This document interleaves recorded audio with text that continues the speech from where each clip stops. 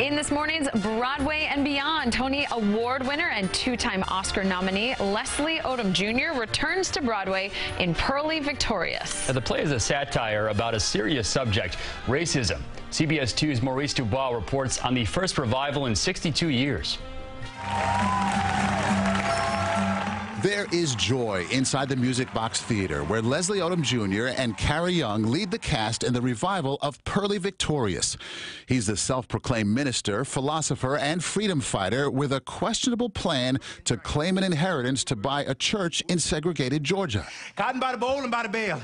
Every bit of cotton you see in this county, everything and everybody he owns. The soul-consuming passion of his life, as he says, is to build right where that trauma took place. This is about a great American who uses these founding documents as the text inspiration for his sermons.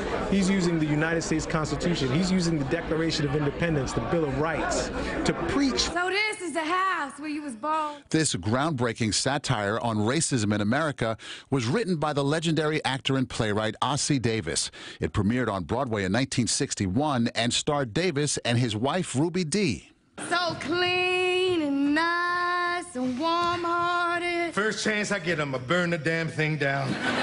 In this revival, Carrie Young, a two-time Tony nominee and Harlem native, plays Ludi Bell, a young woman who spent her life working in the kitchen until she meets Purlie. I feel like Ludi Bell represents so many women that have worked with their hands, have been in the background, who haven't been seen. Director Kenny Leon says he wants audiences to lean in, laugh, and think. It's told in a style that allows you to understand you're making fun of yourselves to make a point. Noah Robbins is Charlie, the son of the plantation owner, a role that was originated by Alan Alda.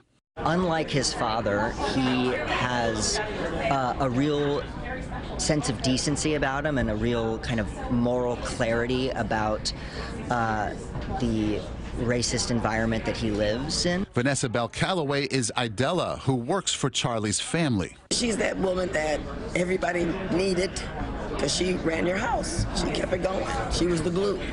This is Leslie Odom Jr.'s first time back on Broadway since winning a Tony Award in 2016 as Aaron Burr in Hamilton. The actor says he's waited years to do Purlie Victorious. Ossie Davis's Purlie Victorious is a shining example of black expression and the American spirit, the indomitable American spirit, and more specifically, the black American spirit. I think the outrageousness of the truth is where the laughter lies. There's a danger to it and an excitement to it that's just saying, can we talk about this as a community? If anything, I can describe what Ossie Davis has written as like a gospel for humanity. He wrote the truth 62 years ago about the truth 60 years in the future. And so I get to present Ossie Davis' truth about us.